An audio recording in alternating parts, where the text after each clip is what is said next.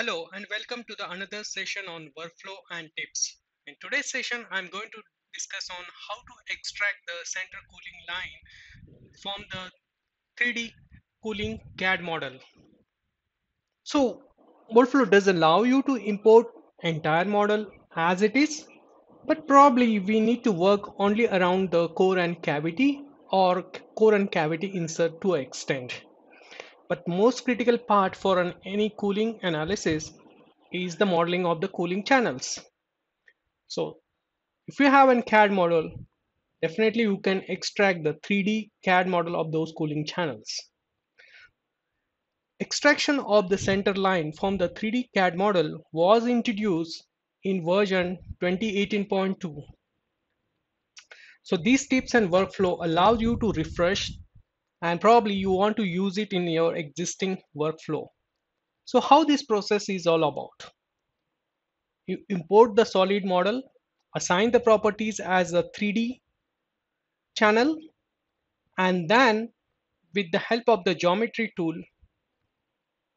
you can extract the cooling line center. And as it gets extracted, it does assigns the properties to those channels as well.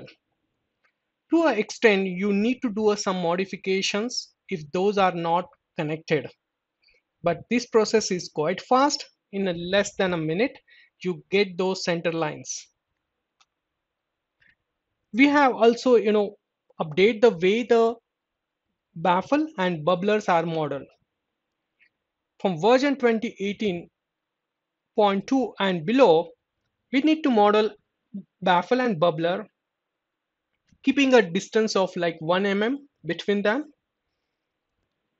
But with the improvement in the version, we can represent the same with the help of a single beam and assign them the properties of Baffle or Bubbler. So this reduces the modeling time and assigning the properties or representing the baffle or bubbler that's needed for the cooling channel. Let's look at the demonstration how this workflow is all about. I'm in Fusion 360 and I imported an assembly that comprised of the part, cooling channels at 3 levels, and a part insert or a mold insert. I'm going to push this geometry.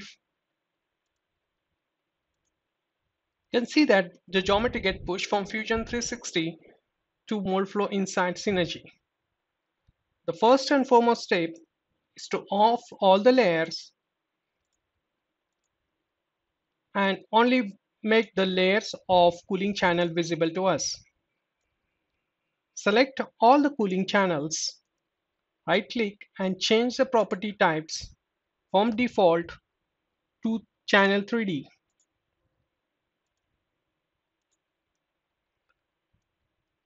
And then we can go into the geometry tool, into the curve and center line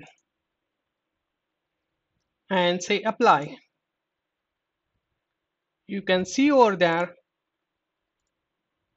all of the cooling channels center line has been extracted and they are ready to mesh as an beam element.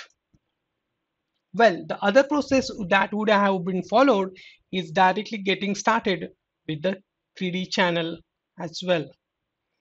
For these baffles,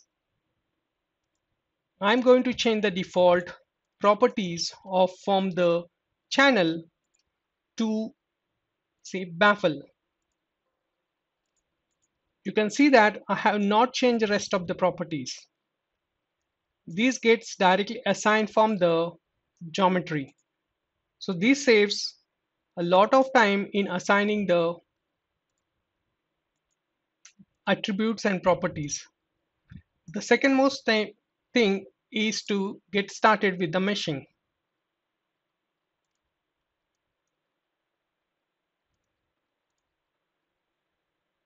And the curves, I'm going to change that number of elements for the baffle and bubbler from default 3 to 6.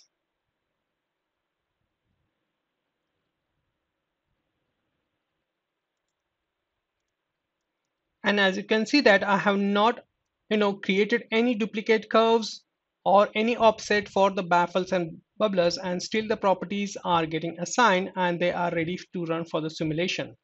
Now you could come into the situation where you have an cooling channels that bit of complex but has an extended ends. So with the 2018.2 version and above, you really don't have to worry about these extensions. The only thing that needs to be taken care at that you assign the outlet for those channels. For those channels who doesn't have the extension, there is no need to assign the outlets. Let's see how does it works.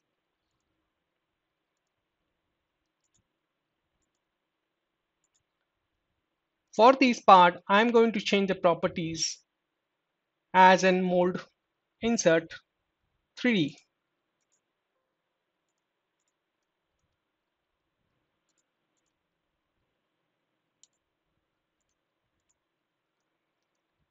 I'm going to assign the boundary conditions,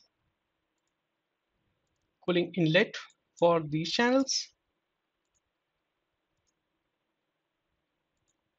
and cooling outlet only for the above channel. For each to understand that the flow of water goes from here and then comes out here. So it helps you to understand where the stagnation is happening. If you're really looking for the stagnation and the drop in or the rise in temperature because of the stagnation, I would recommend you to model the cooling channel as it is there in the mold.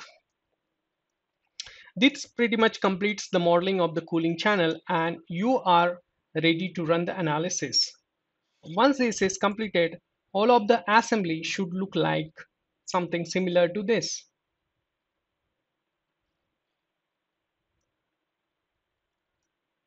Okay, change the analysis type from the fill to cool, mesh the required inserts, and you are ready to go to start the analysis. I hope the today's session on cooling line, particularly center line extraction, was useful and it add some of the extra capabilities and reduce that tedious work of modeling those center lines.